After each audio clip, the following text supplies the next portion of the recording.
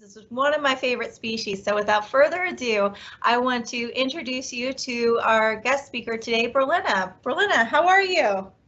I'm good, thank you. I'm really excited to talk about horseshoe crabs today. So I guess I'll just roll straight into my presentation. Yeah, sounds great. All right, let me just share my PowerPoint. Okay, so my name is Berlina Heers, and I work as a research associate at FWRI, and I'm so happy to celebrate MarineQuest 2020 with you all. Today I'd like to talk to you about some of the oldest and coolest animals on our Florida shores, the horseshoe crab. So horseshoe crabs have been around for a very, very, very long time, longer than dinosaurs, longer than the trees have been around. They have been around for so long and have seen so many changes over time. Today, I'll tell you all about horseshoe crabs, so the next time you see one on the beach, you can tell your parents all about these living fossils. So first off, what exactly are horseshoe crabs? Well, they are shield or helmet-shaped creatures with many legs and a body that is split into three sections: the prosoma, so that's the front part, the epithysoma, which is the middle section, and then the telson, or their tail. On the underside of the horseshoe crab, they have 5 pairs of legs, they have a mouth, an operculum, and then they have these sets of ancient book gills. And one of the more interesting things, funny things, I guess, about horseshoe crabs is they are not actually crabs or crustaceans at all. Horseshoe crabs are distantly related to crabs, millipedes, beetles, and spiders. They're all in the same phylum, Arthropoda. Arthropods have an exoskeleton, segmented bodies, and paired appendages, and so they have some similarities to crabs and insects, but they split apart from the crabs and insects pretty quickly, and they're in the subphylum Chelocerata, I always say that wrong, where that also includes spiders, ticks, and scorpions. So horseshoe crabs are more closely related to spiders and scorpions than they really are to crabs. And then they break out into the order Xiphosauridae, and this is the last time you actually have horseshoe crabs lumped in with other horseshoe crabs, believe it or not. So there are 4 species of horseshoe crab in the world, and our Atlantic horseshoe crab, or American horseshoe crab, is very distantly related to the other 3 species that are all found in Asia. Our American horseshoe crab is in the family Limulidae. It's the only living species in this family. They're in the genus Limulus, and they're the species Polyphemus. So just by looking at a crab's taxonomy, we can learn a lot about them and get a feel for just how ancient they are.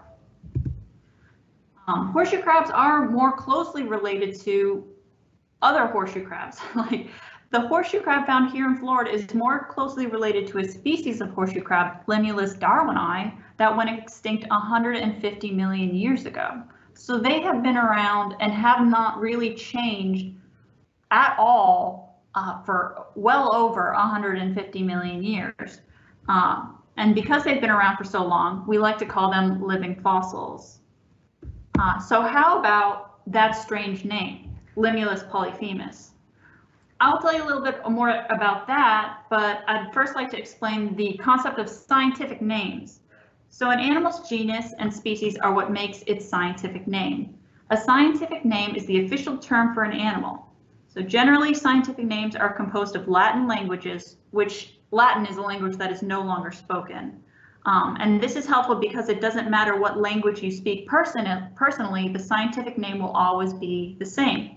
For example, if 2 scientists were discussing horseshoe crabs and one spoke Spanish, they may refer to a horseshoe crab in their native tongue as Cangrejo de Jarada. And then an American researcher or a British researcher would still refer to it as a horseshoe crab in English. But if they were talking about Limulus polyphemus, well, both scientists would immediately be on the exact same page, because no matter what country you live in, a horseshoe crab is also always called Limulus polyphemus. So how about that bizarre name, Limulus polyphemus? Well, limulus means a little askew or odd in Latin, which is a reasonable thing to call these strange creatures. Polyphemus is a little less obvious. And this one may tie you into your future coursework in high school. If you read a book called The Odyssey when you go to high school, you'll learn about this explorer, Odysseus, who takes 20 years to return home from war and goes on all sorts of adventures along the way. While making his way home, he encounters an island with a cyclops on it. And can you guess the name of the cyclops? It's Polyphemus. So now you can see horseshoe crab, or the scientists who named horseshoe crabs saw that big, bright, circular-looking eye on the front of its shell and thought, cyclops.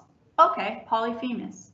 And so that's where the horseshoe crab gets its scientific name, Limulus polyphemus. But this is another funny thing about the horseshoe crab. When you learn just how many eyes a horseshoe crab has, Polyphemus is not really all that fitting.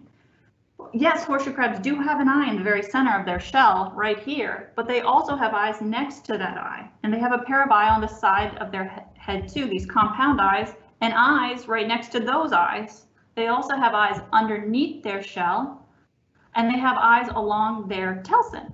So horseshoe crabs have a total of 10 eyes, to be precise. So Polyphemus is a little reductive when it comes to describing a horseshoe crab at the end of the day. So with all these eyes, what can horseshoe crabs see? Horseshoe crabs have all these eyes, but the most sensitive eye on the horseshoe crab is that side eye, those compound eyes on the sides of their shell. These eyes are like those of flies and dragonflies. They have little lenses on them called ommatidia, like pixels on your phone or computer screen. And each one of these little ommatidia collect information separately, and the horseshoe crab puts them all together into one big complete image. Horseshoe crabs have about 1,000 ommatidia, so they can see roughly a little better than your average ant. So not amazing vision, but considering their vision hasn't changed for 200 million years, it's still pretty good for an animal, especially in animals so ancient. So how about how they eat? This one's pretty fun. Here's a quick clip of a horseshoe crab eating a little bit of shrimp I stuck in his mouth. So as you can see here, horseshoe crabs actually have what look like sort of teeth in the center of their mouth. These are called the gnathobases. And so when they crawl, they're actually chewing at the same time, and the food enters into their stomach, which is in the center of their prosoma. So horseshoe crabs have a mouth in the center of their legs, and they chew when they walk. It's pretty impressive. So horseshoe crabs also have 5 pairs of legs, which is useful when you're chewing and walking at the same time. Here's a short clip of a little guy crawling around on the floor in the tide flats. So you can see that they move pretty quickly in the water. And he's a very young crab, so he's tiny. And then here's just one more, because I just love watching them move. This is another example of a horseshoe crab moving, this one time on land. Here's a clip of him trying to make a break for it while we were getting him measured and tagged for the research we're doing currently.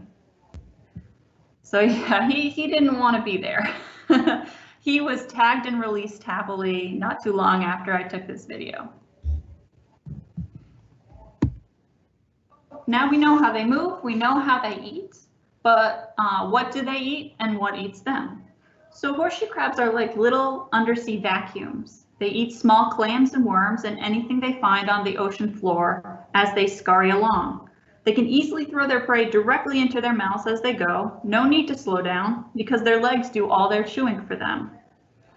Not a lot of animals eat horseshoe crabs as adults. So when a horseshoe crab reaches adulthood, occasionally it will get eaten by maybe a shark, a loggerhead turtle, an alligator, or a large striped bass.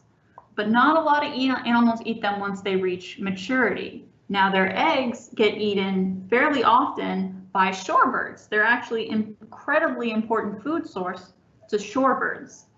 So when you're at the beach and you see birds poking their beaks into the surf, they may actually be looking for horseshoe crab nests to munch on. So horseshoe crabs are an important part of the ocean ecosystem. So you may be wondering, why so few predators? Well, just take a look at this horseshoe crab shape. Look at their body. Their shell is like a shield and their tail is like a sword. It's not exactly an appetizing snack. The body shape has kept them from being prey for hundreds of millions of years. I can't imagine ever thinking an animal that looks like that would be appetizing or worth the mouth irritation trying to swallow something like that. And that's why so few animals, and usually only animals with very large or very tough jaws like alligators or loggerhead sea turtles, really ever bother to try to make a meal out of a horseshoe crab. But that tail, their tail shape is not for slicing or stabbing or really anything meant to be aggressive or and in defense, really. It's not got any poison. There's no way for a horseshoe crab to poison you or sting you. They're harmless beyond the fact that they're just very pokey animals, which is just their form of defense. So their tail they actually use to flip themselves upright if they roll over when they come onto shore to spawn. Sometimes their tails are broken and they simply can't flip themselves over. When this happens, you should flip them. Go ahead and grab their prosoma, so the front part of their shell, and gently flip them over in the direction of the water, and they will be very grateful. Usually their tail will actually allow them to flip themselves, but sometimes by their position, they just can't do it. Now, one thing to note is never ever pick a horseshoe crab up by its tail or its telson. The tail is connected to its opisthosoma, that center part of its body, by many muscles and tendons. So if you lift it by its tail, those muscles could get damaged or snap. If that happens, the horseshoe crab may not be able to use its tail anymore. And if it were to get stranded on the beach again, it would not be able to save itself and may die if nobody's there to help flip it. So please do flip them. You are probably saving their lives, and it does make a very big and helpful difference to the horseshoe crab population. Just be sure to flip them by lifting up their prosoma, so that front part of their shell, and not their tail. One more fun fact about horseshoe crabs today. The other thing to keep an eye out for if you're at the beach is, well, you may come across a horseshoe crab shell. And this may be because the crab has died. They do, everything does. But it could also just be a molt. So horseshoe crabs grow by breaking out of their old shell so they can expand out into a newer one that was hiding inside of them. They do this 16 to 17 times in their life before they reach adulthood, at which point they don't molt ever again. So that means they leave behind 16 to 17 molts that can easily be mistaken for a dead crab. To check if the shell you find is a horseshoe crab molt or a dead horseshoe crab, feel the front lip of its shell, so the front prosoma lip, that front section there. If it splits open, then you know you are holding a horseshoe crab molt, and the horseshoe crab is probably happily scurrying around the ocean floor a little larger than it was before. So that's not a dead crab. If it doesn't split, then it may be a dead crab, and it could have died because it got sick. It could have died because it reached old age. You never really know without a lot more investigation. So keep your eyes out. You may see a lot of molts all at once too. We tend to see a lot of them in Florida around July and June, because that is roughly about a month after horseshoe crabs have broken out of their eggs and started growing and eating on the flats. So we find them around the summertime most often here in Florida, but it may be different if you're living up farther along the Atlantic coast. So one other fun little fact that separates horseshoe crabs from other types of, that again separates horseshoe crabs from crabs besides the literal millions of years separation, is the fact that horseshoe crabs crawl forward out of their shells when they're molting, and true crustaceans, they actually back out of their shells when they're molting. So you would look at a crustacean's shell at the back area to check to see if this was a dead crab or a molt. And well, that's all I have to say about horseshoe crabs. I have a little QR code here if you'd like to learn more, or follow the link. But I'd also love to answer any questions we might have. Can they be different colors? Yes. They can? Yeah. So they range from like an olivey brown to like a sandy color. I think there's a little delay. Sorry. Oh, it's okay. As long as the audio is the same, it doesn't really matter, right? I think we should be okay, hopefully. Yeah. Somebody wanted to know, do horseshoe crabs live a long time? Yes, horseshoe crabs live 15 to 20 years. I think the oldest recorded crab was 27 years old. They live a very, very long time, especially for something like, so an arthropod. Arthropods don't tend to live such a long life. All right, we have another one. Do horseshoe crabs sting or bite? No, they don't. They actually have no venom, nothing but just being very sharp. There's not, and they won't actually try to hurt you either. They just want to get away when they are picked up and things like that. So yeah, they don't sting or bite. They're harmless. All right. One of them asked Charlotte asked, how do they flip themselves over? So they'll get their tail and poke it into the sand and sort of use it as a way to prop themselves up. So they sort of wiggle it around enough that it will flop themselves over. It's kind of funny to watch, but they do usually manage it themselves even without our help. So this question is about locations. Now, where do they live in America? I mean, I know we have them here on the Gulf Coast. Are they all over Florida? Are they all over America? They are everywhere on the Atlantic coast, from Maine all the way down, all the way around the Florida coast, and actually in the Yucatan Peninsula in Mexico. They're not found roughly beyond Alabama. Along the Gulf Coast until you hit the Yucatan Peninsula again. So you can find them almost anywhere on the Atlantic coast, or you can find them anywhere on the Atlantic coast and in some parts of the Gulf and Caribbean. So this question is, do they breathe in and out of water? They are very good at surviving out of water for extended periods of time.